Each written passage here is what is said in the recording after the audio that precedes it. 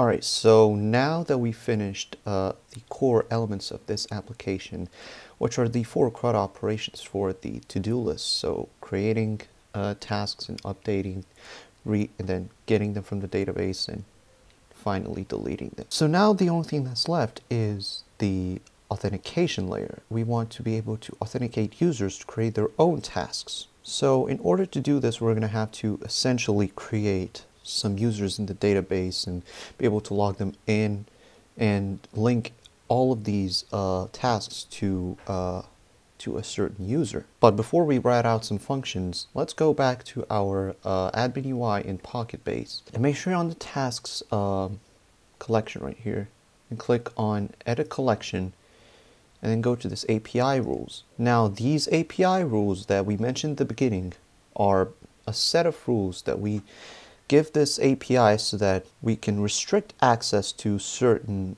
clients or certain users essentially. In this case, we want to be able to restrict access to this task if the user is signed in to the application. So to do this, it's very simple and very easy. Let's go to the documentation, and underneath the API rules and filters, you want to go down to examples. And as you can see, it already has a snippet ready for you. So allow only registered users is this code right here. Let's go back to the admin UI and paste it right here. And what we're telling it essentially is that only users who are logged in with a certain ID are allowed to perform these operations. So let's try doing this right here. So list and then view. It's pretty much the same across all the operations. So save changes. Now if we go back inside our React application and hit refresh, you can see right now nothing shows up no matter what, because like I said, this API rule means that only authenticated users are allowed to do anything with tasks. So now inside our PocketBase.js, it's time to create some functions to log in and log out and sign and create a new user. So to do this, we need to check first if the user is signed in. So we're going to create a boolean right here and export it. So const is user valid. And now we are going to access the PocketBase client to get the boolean values. So client.authStore, and then you have several objects right here. We only need the model, sorry, not the model. We need the is valid for now, but we might need the model at some point down the road. And we're going to use this later in our application side our root layout. So now we need to create an asynchronous function to log in. So async function log in. I take in two parameters, username and a password. And then inside right here, what we're going to do is await. Then it's going to be client.collection task and then auth with password method. And this auth with password, we're going to take in both of these parameters, so username and password. And that's pretty much it for the login. For the logout, it's just as simple as calling the clear method, and we don't need to make it asynchronous because it's really not an asynchronous function. So going to be sign out, no parameters, absolutely. And the sign out will be client.authStore and then .clear.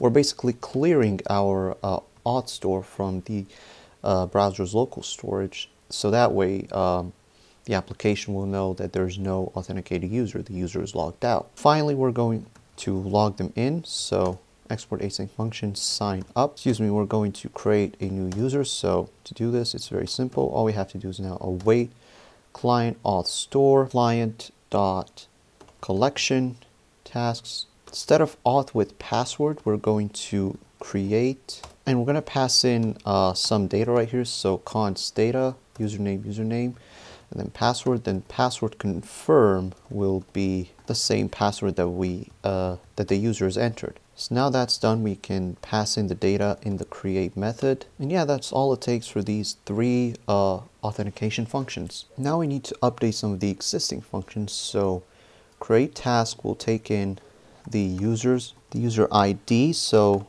it's going to be pb, or actually client.authStore.model, and then the ID of the authenticated user. Now, ideally we could put this in a variable, but it's going to throw us an error if it's null, and then we're not going to be able to carry out the login, and the application will stop working pretty much. So we can copy this and paste it inside here. Do the same for the toggle task. Now let's go back to, alright, that is for our PocketBase JS. Now we just need to go back inside our root layout.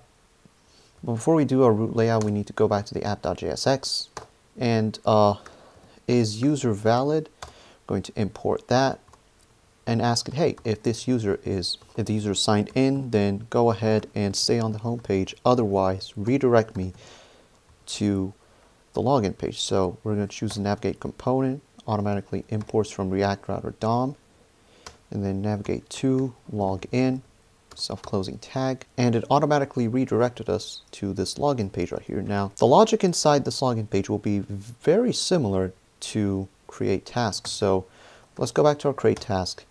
We're going to copy all of this and we're going to make some changes once we paste them inside the login.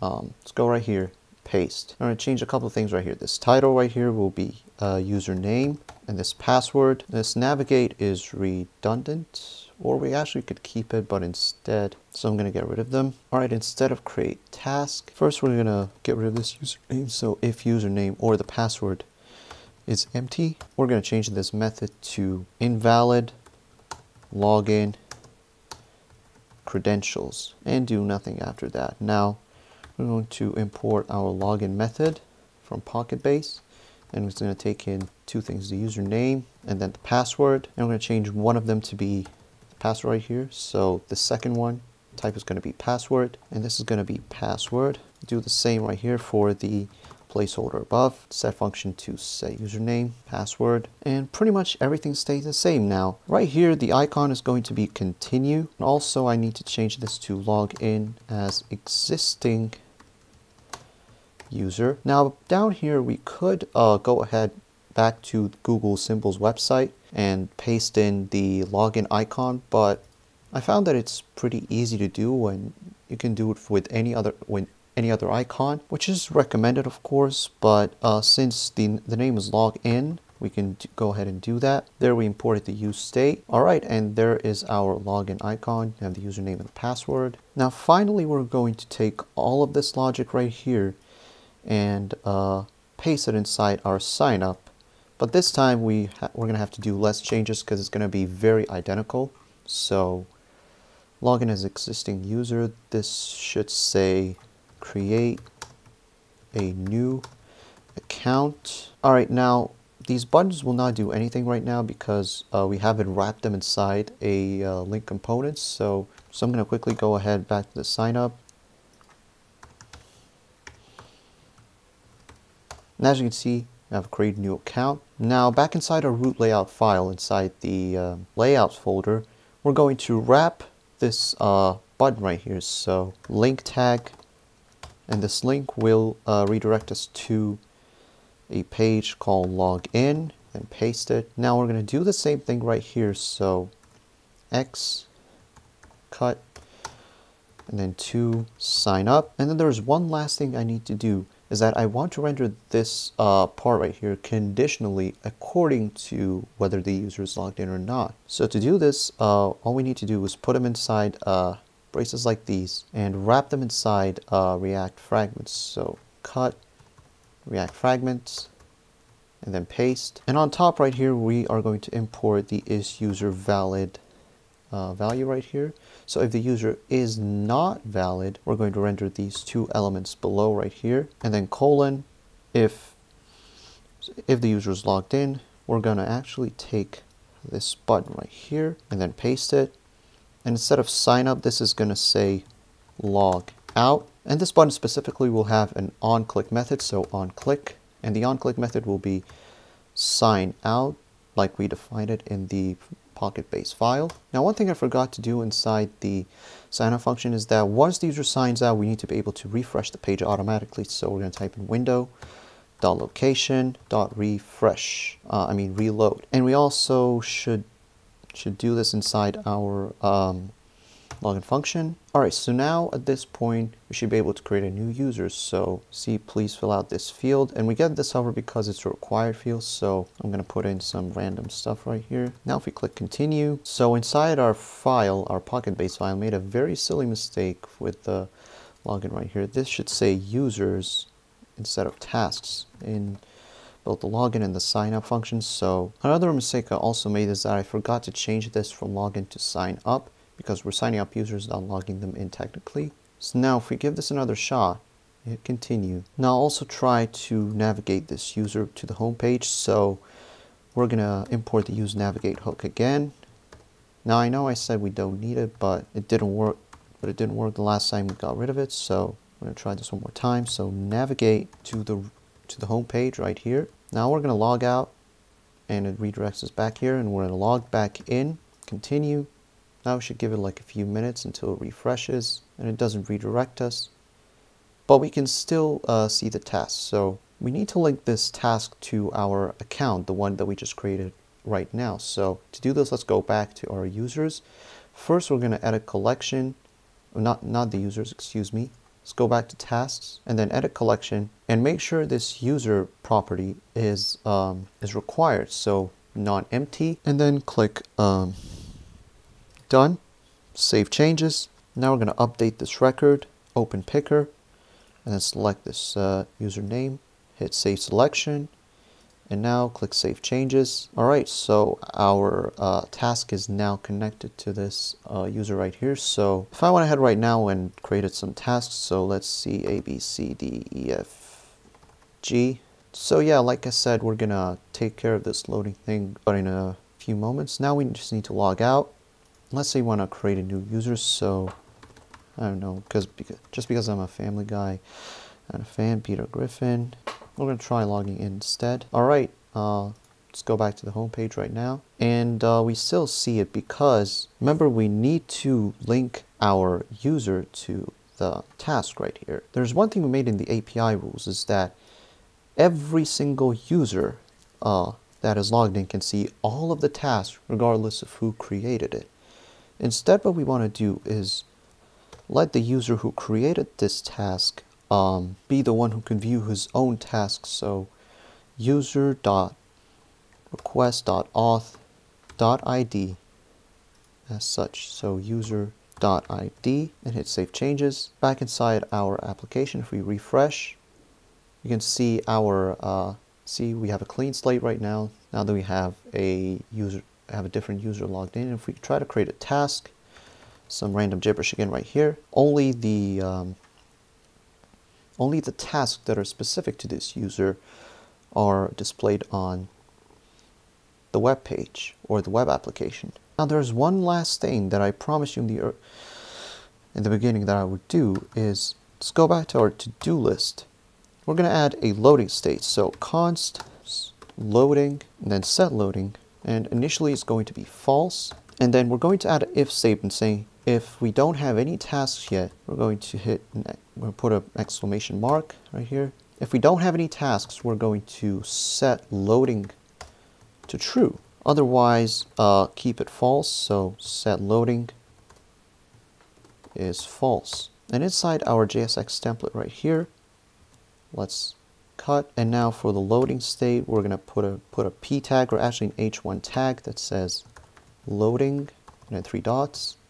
If it's loading, then display this. Otherwise, just go ahead and display all of the tasks. Now, if you remember, this get tasks actually returns a promise, and then there's a then right here. So what we can do inside here, so let's see, we can put a bracket right here, and then set loading instead of true. It could be, we're going to make it false, so set loading is false, add a semicolon. Now if there are no tasks yet, so we can comment this out, refresh, we still don't get it. Let's put the set loading inside right here, so set loading is true, instead replaces task with loading. What we're doing is we're going to use this loading, and then I'm going to use the set function inside the use effect, because remember that this get returns does all the fetching and then changes the value of tasks to the array that we get from PocketBase. So first up, we're gonna set loading is true, and then inside, once we get all the tasks, we can go ahead and say set loading is now a false value right here. One last thing I want to do is add some margin bottom of 2, for example, so that there's space right here. There's a little bit of space between the button and the icon. Actually, let me make this 4. Loading, there you go. Let me show you again. There's some space right here. And yeah, that is pretty much it. That is the PocketBase course. We're pretty much done with the application. Now remember, I'm going to post this final project on GitHub inside the final project branch. So if you want to see the final result, try it out for yourself. Make sure everything is okay. Be sure to like this video and subscribe to my channel if you want to get notified about new content. And I'll see you next time.